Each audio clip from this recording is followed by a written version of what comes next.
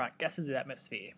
In this video, you're going to look at the different types of gases that make up our atmosphere. Three gases in particular, one being oxygen. Obviously, that's what we breathe, so that's a very important gas in our atmosphere. We're going to look at nitrogen, because that actually makes up the majority of our atmosphere. It makes up about 79% of our atmosphere is nitrogen. And we're also going to look at carbon dioxide, because that's what we breathe out. It's what the trees use to make out their energy, and so that's a very, very important gas in the atmosphere.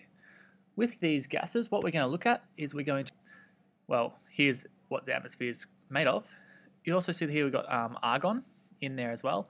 Argon contributes to about 1% of the atmosphere, but because it's such an inert gas, it's actually a noble gas. We don't really deal with that much at all. It's just basically a bit of a filler, if you will. So let's move on and have a look at what we're going to look at with our other three gases here: nitrogen, carbon dioxide, and oxygen. What we're going to look at is these four main things. We're going to look at the properties and uses for our gas. We're going to look at the commercial production of our gas, how we produce it on a commercial scale, and we're also going to look at the laboratory production, how we might make this gas in the lab, and some equations that deal with it as well.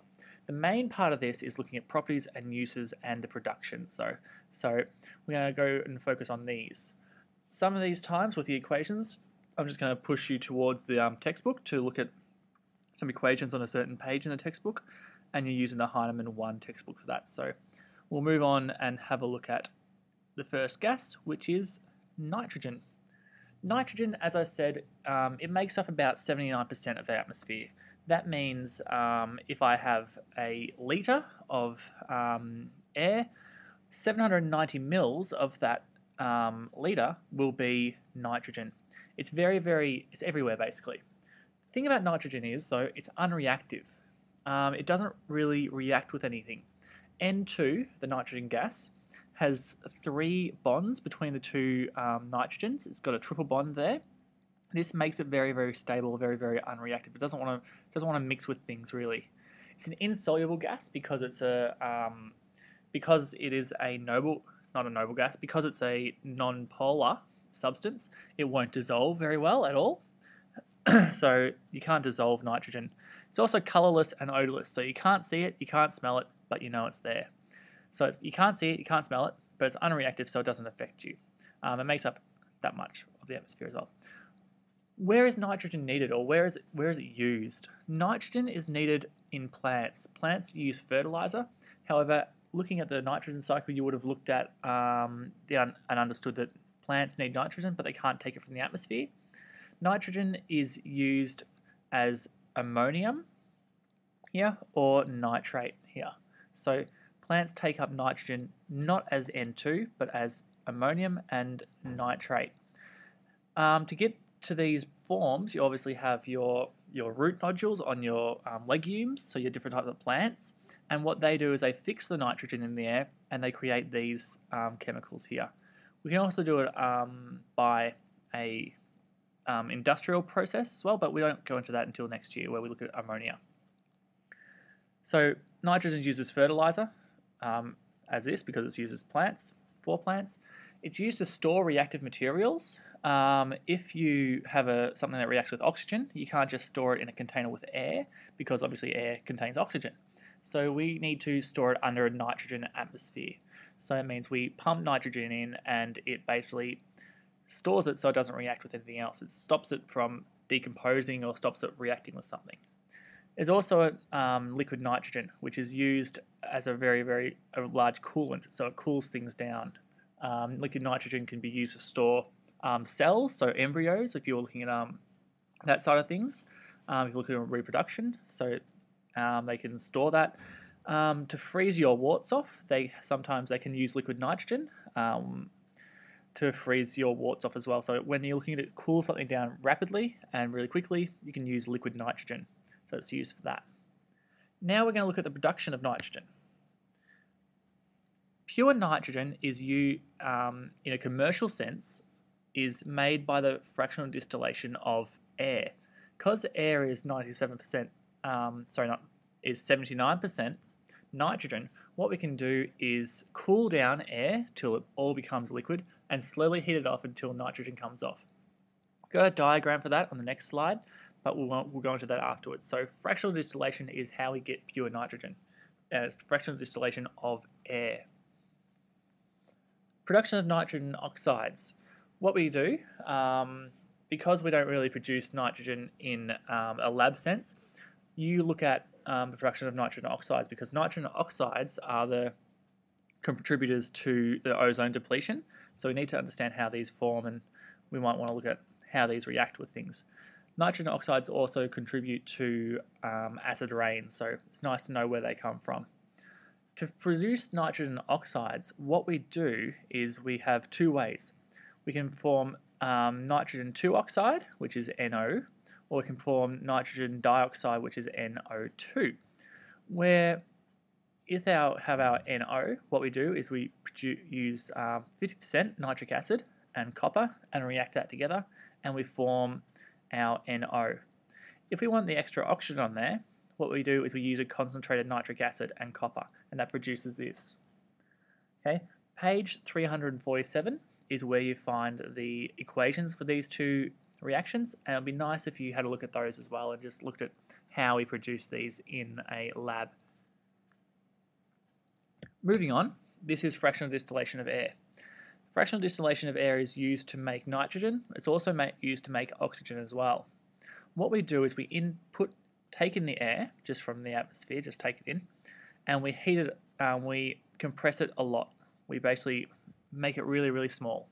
Okay, we push this plunger down and it makes the air really, really compressed. It then goes and gets cooled, and this compressed air is cooled by liquid nitrogen and it forms liquid air.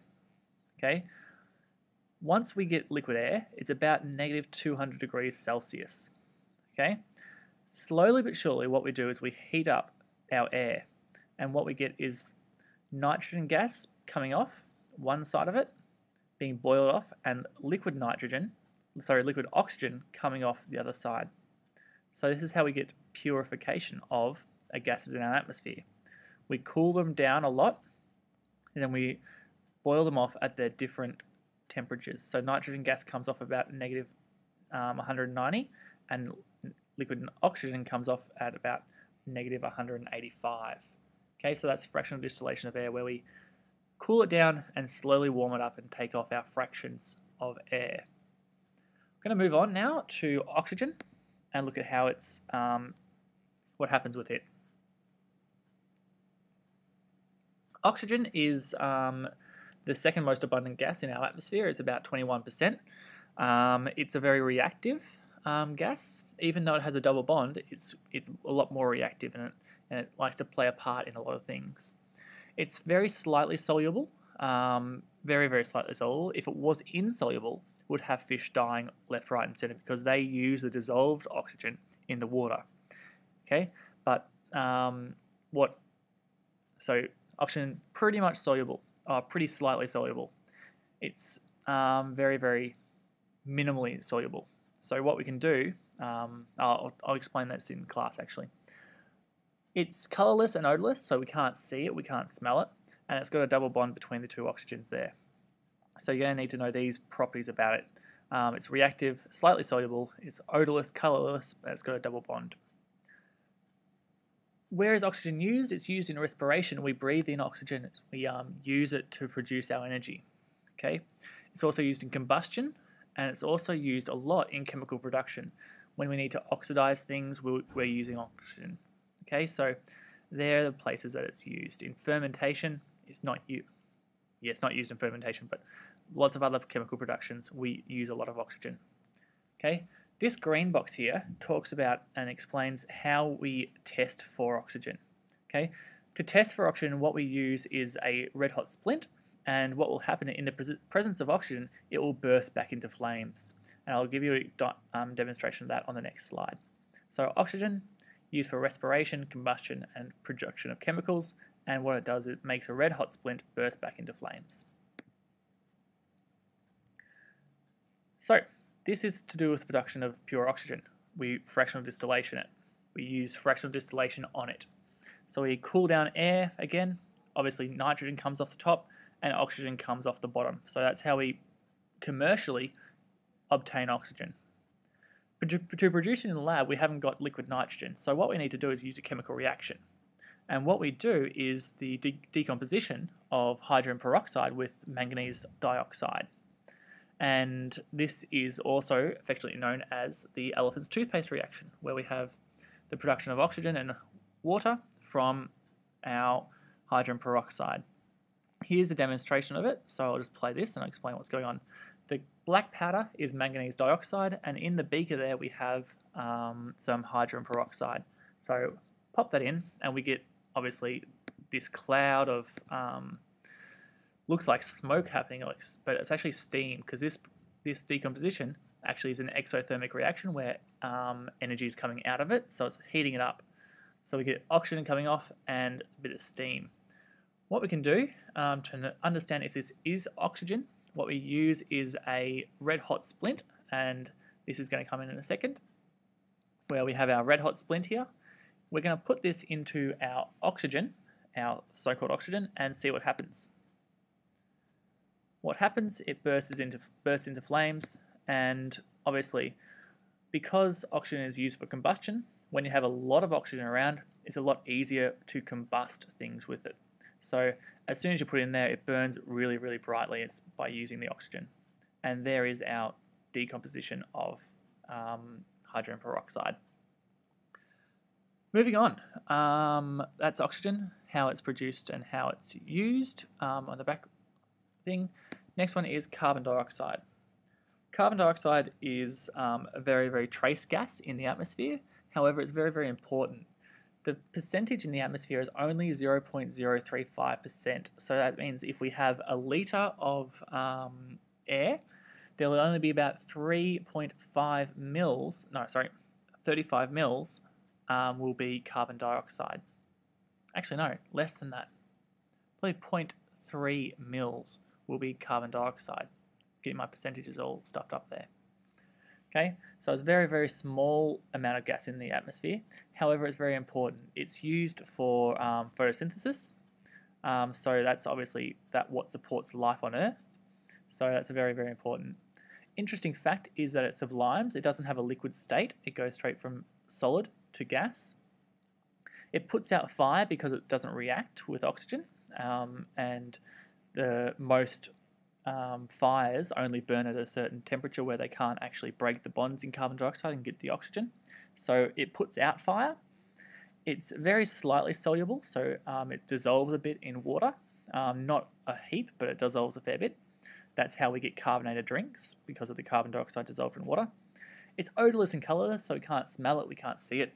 And interesting thing is that it forms carbonic acid with water. So that's why rainwater is slightly acidic, because we have carbon dioxide in the air dissolving into the water. So it forms a carbonic acid with water. How is it used? As I said before, photosynthesis. Plants take in carbon dioxide and they produce glucose. So photosynthesis, very, very important with carbon dioxide.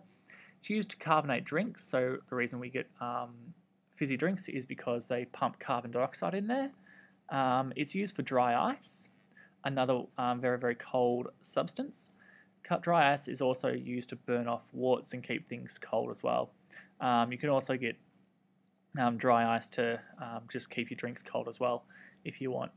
It's also used for fire extinguishers because it puts out fire. So you get carbon dioxide filled fire extinguishers, and they're kind of like the fog ones. So you have fire extinguishers which are filled with carbon dioxide.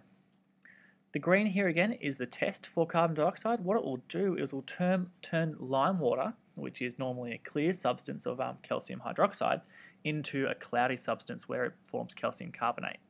So that's your test for carbon dioxide, where it turns lime water cloudy.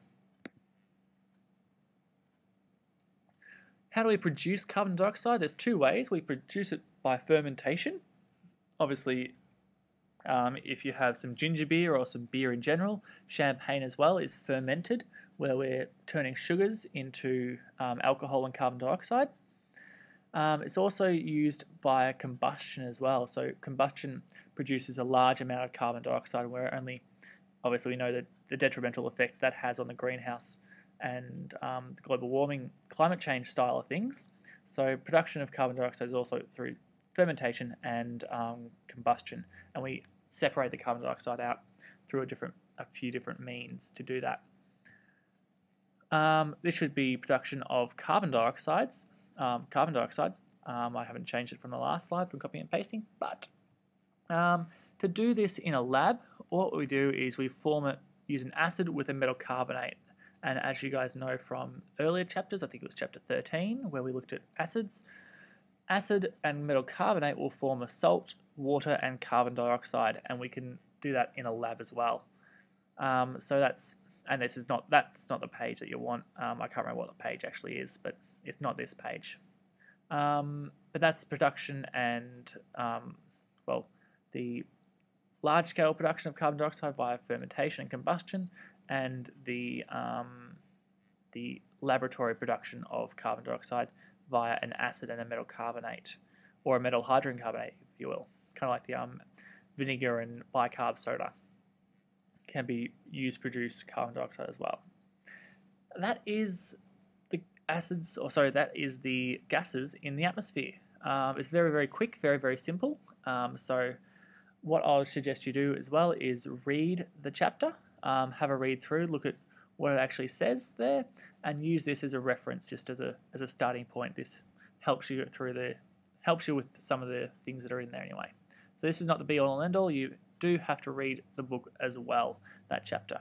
And hopefully what we'll do is in the lab do a couple of these experiments just to produce some of these gases in a lab, and that will be it. Until next time, take it easy. Oh, sorry, no, don't take it easy. We have sample questions. What questions will be asked on this chapter? What you might be asked to do is write balanced equations for the production of some of these gases. You'll need to be able to explain the properties using the structures. So obviously you're going to need to remember how to draw valence structures for these gases. That shows all the different bonds that are between the two molecules. I'll reiterate, nitrogen has a triple bond, oxygen has a double bond, and carbon dioxide, carbon in the middle, two double bonds to oxygen on either side. And you should be able to explain the uses.